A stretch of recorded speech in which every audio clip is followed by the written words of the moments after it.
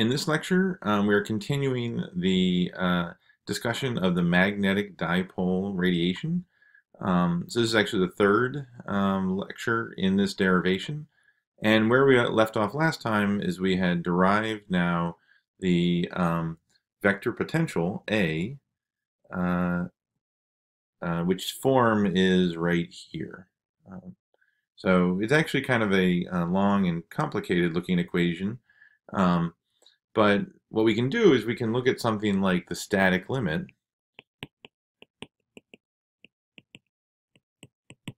where it's not oscillating. It's just a loop of current. And when you do that, and you plug in omega is equal to 0, then what you get is a cosine which becomes 1, a sine which becomes 0, and it reduces to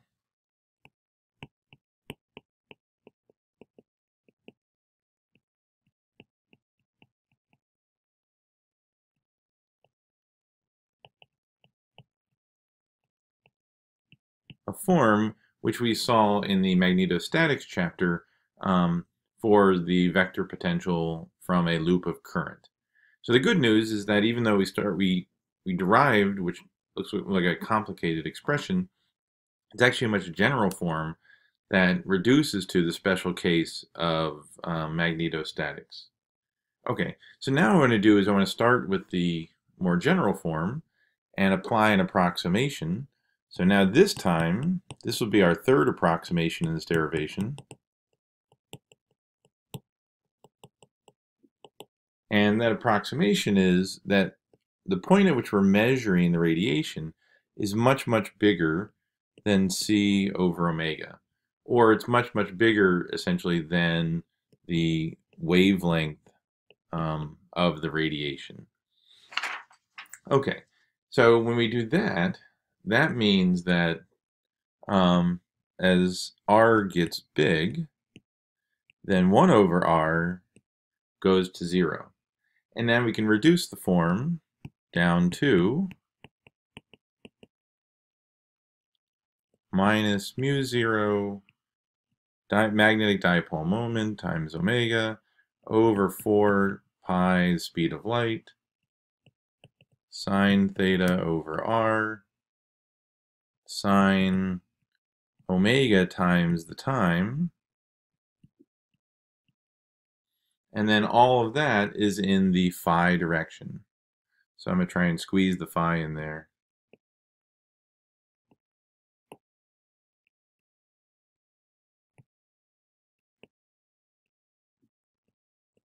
Okay, put the phi direction in there. Okay, so so we only keep the sine term, and now with that, let's solve for the electric field.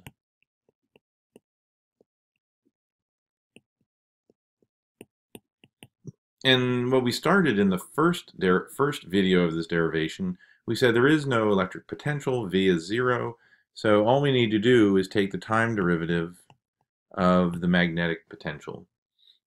Okay, so when we do that, what we get is, for the electric field,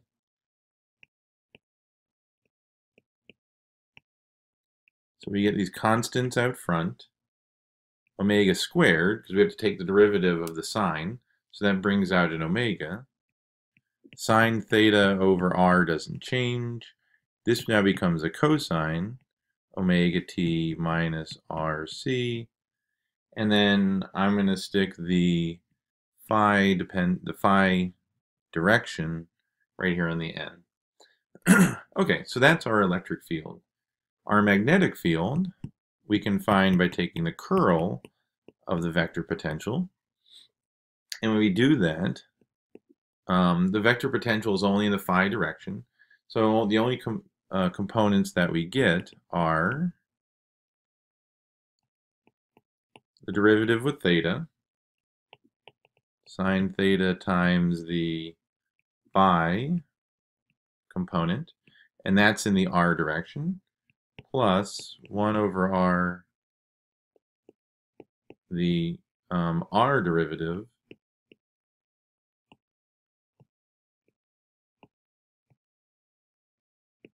the phi component, and that's in the theta direction. So since there's only a phi component to the potential, these are the only two terms that we have to worry about. Okay, so let's take a look at the first term, the derivative with theta.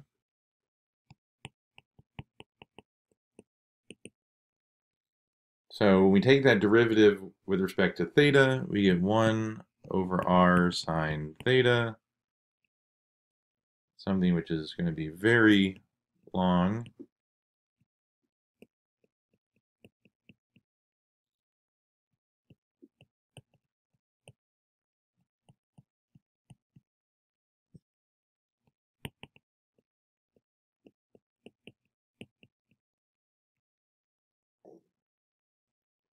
Okay, so I close both brackets. And so, oh, but now the sine theta can cancel. So what we're left with is minus mu naught m0 omega 4 pi c r squared cosine theta over r squared sine omega times the time. Like that. Okay, so that's the first term. Now let's take a look at now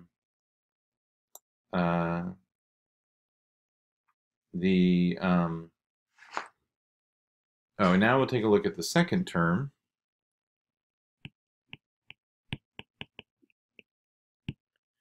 And what we get is, this is the derivative with r. So I can just write it out again.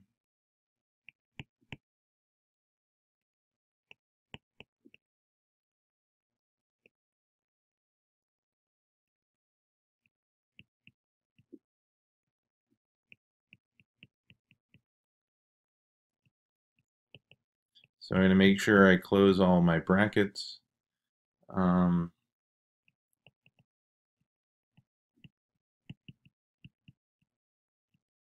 Close that bracket, one right there, another one right here.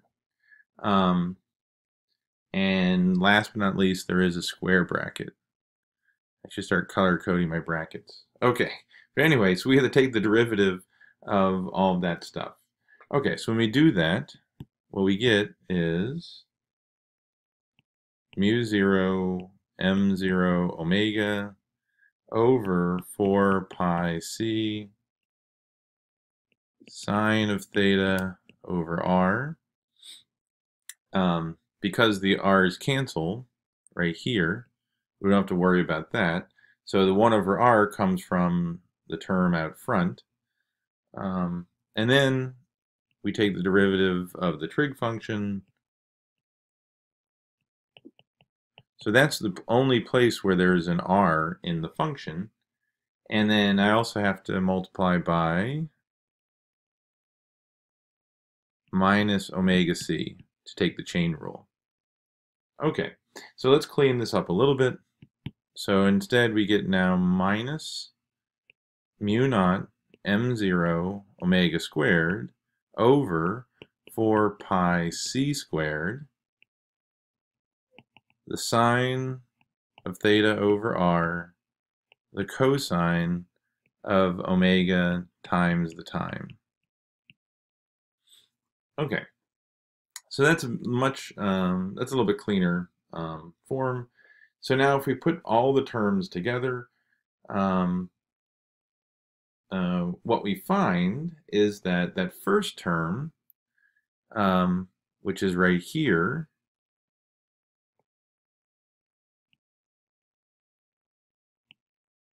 this first term that we got from the derivative with theta, that has a 1 over r squared in it. And I'm going to invoke the third approximation, which says that 1 over r goes towards 0 at large r. And so if you compare them, this term has a 1 over r squared. This term only has a 1 over r. So I'm actually going to ignore the first term. I'm going to let it drop out. And my magnetic field then becomes just the second term.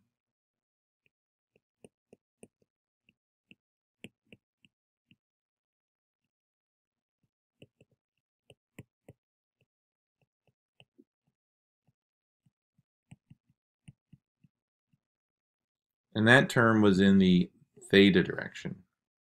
Okay, so so what do we have? So if we compare this equation right here to what we got for the electric field up here, what you find is that they are essentially the same by a factor of 1 over the speed of light.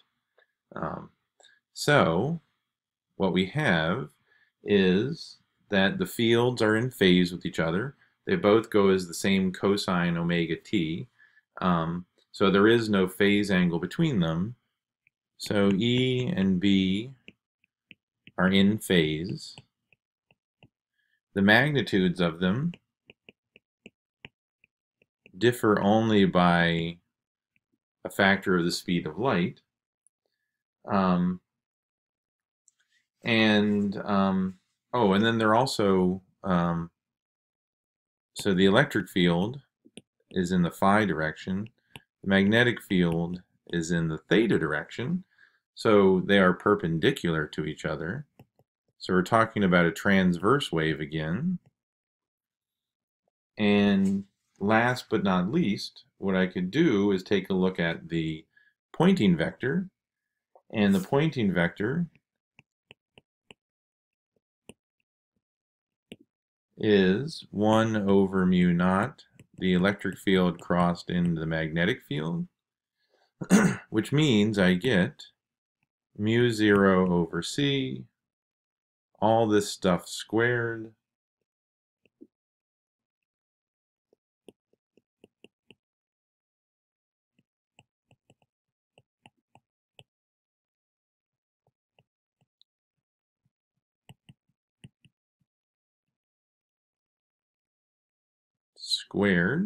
because the magnetic electric field are essentially the same without a factor of c. And it's in the, I'm calling the n hat direction. So n hat is perpendicular to E, which is perpendicular to B.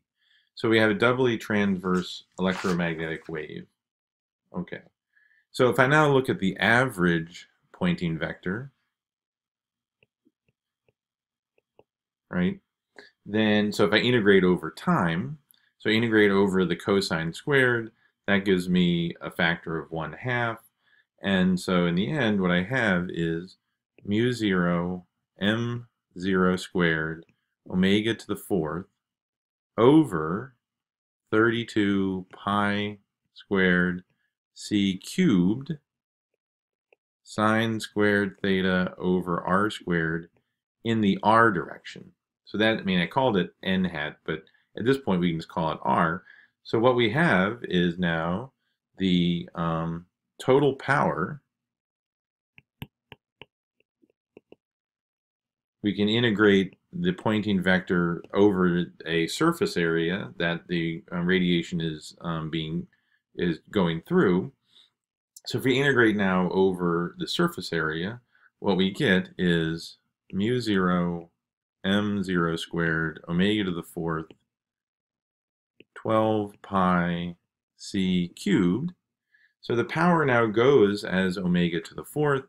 And if we compare that to the electric vector, so the power for the magnetic dipole versus the power for the electric dipole, we get mu 0 m0 squared omega to the 4th over 12 pi c cubed over mu 0 p0, the dipole moment, the electric dipole moment. And what we get is m0 squared over p0 squared c squared. And so that is the ratio of the magnetic dipole moment to the electric dipole moment.